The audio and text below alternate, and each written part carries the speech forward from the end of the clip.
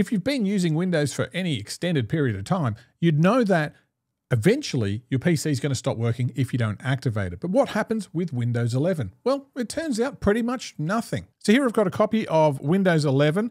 I'm just going to open up a command prompt.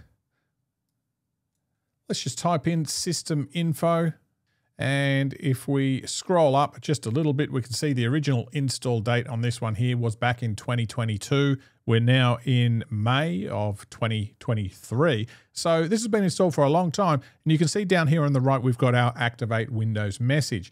Now, there are a couple of things that we aren't going to be able to do on an unactivated copy of Windows, but mostly these relate to personalization. Things like changing our desktop background and changing some of the colors and things like that. So if we right click on our desktop and we go to personalize, now I have to add, I'm also in a remote session here, so there are some things you can't do because of that. But when it comes to an unactivated PC, you're going to see we've got a message here. You need to activate Windows before we can personalize our PC. So things like our background, you can see that's all grayed out. We can't make any changes there.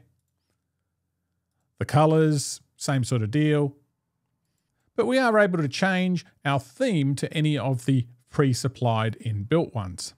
Now, I'm not going to suggest that not activating or not paying for a copy of Windows is the right thing to do. Obviously, it's not. And I do think that there's a lot of people out there who haven't activated their PC and probably have no intention of paying for that license. So this probably represents a pretty small percentage of users using Windows. And most people that have bought a PC, it comes with a licensed copy of Windows, or large corporations have obviously bought Windows and maybe they pay for corporate licensing. But I think eventually Microsoft's goal will be to get everyone using Windows 365, which is going to be using a copy of Windows in the cloud. So therefore, that'll be a monthly subscription. You'll be paying for it anyway. At the moment, I'm not sure they really cared, not in the way that they used to. So back to the original question, what happens if we don't activate Windows 11?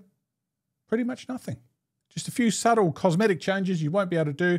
Everything else will work just fine. So I hope that's helped answer that question. Thank you for watching. Don't forget to subscribe. We'll see you in the next one.